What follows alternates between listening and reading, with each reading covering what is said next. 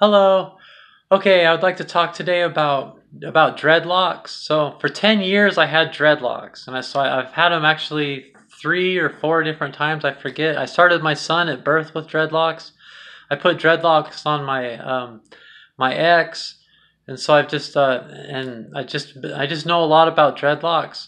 The thing is about dreadlocks, if you just go dreadlocks in theory is what man and woman looks like in our natural state. You know, if you don't comb your hair, you wash it, but you don't comb your hair, you'll get dreadlocks. It's just what happens when your hair mats together. You know, like how when you don't comb your hair and your hair is like stuck together, it's instead of fixing that, it's to keep going with it. But the problem is that if you just go natural like that, you'll have some thick ones, some thin ones. All be different sizes and that looks very radical.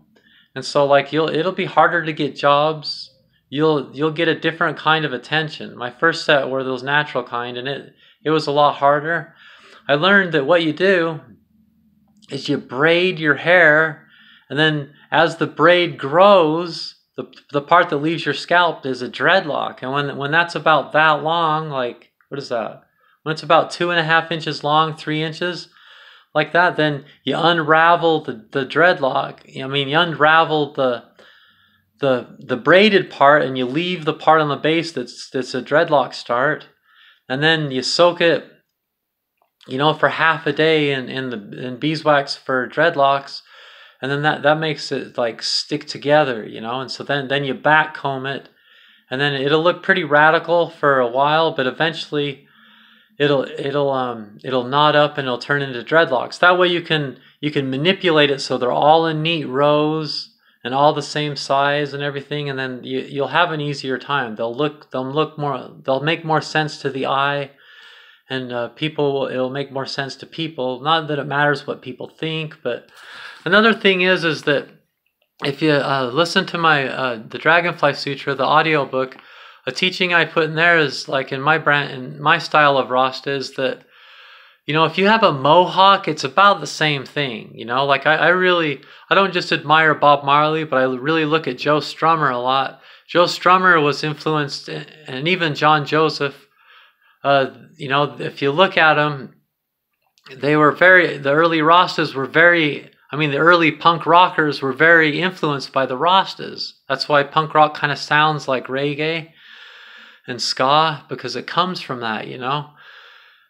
And how the lyrics have more meaning in punk rock, it's because they admire that about the Rastas, that they talk about real things in the lyrics, you know, instead of just always sex and the devil and things like that. You know, they talk about positive things and things that actually matter, you know. So like the mohawk, they started having mohawks, you know, kind of like how Rastas have dreadlocks, and it really is the same thing.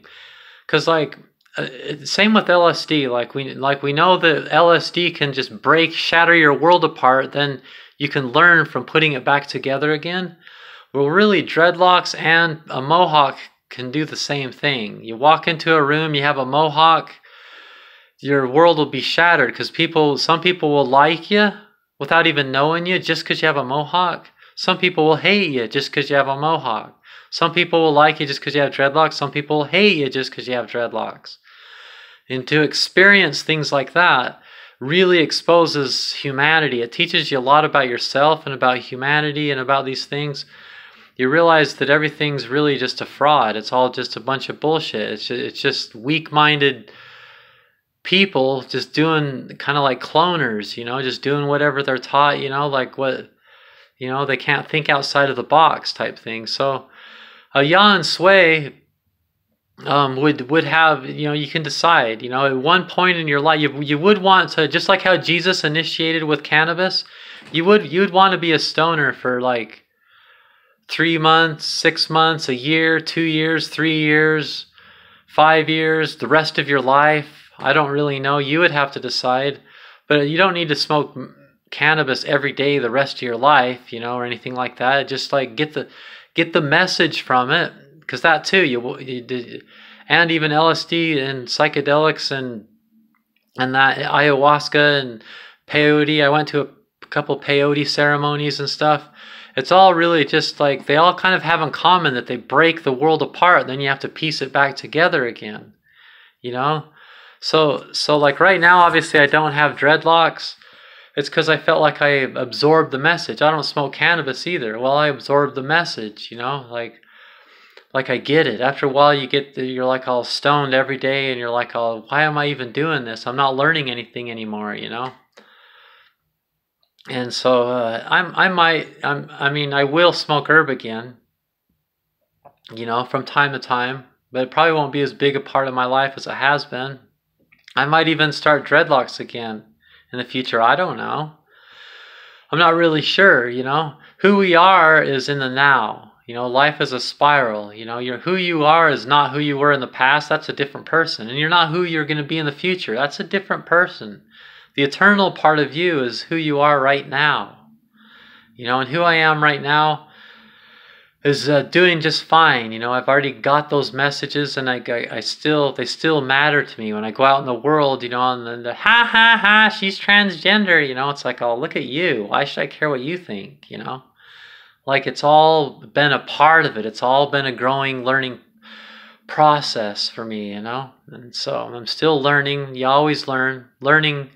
You know, like, wow. I hope I'm always learning. Learning is a good thing.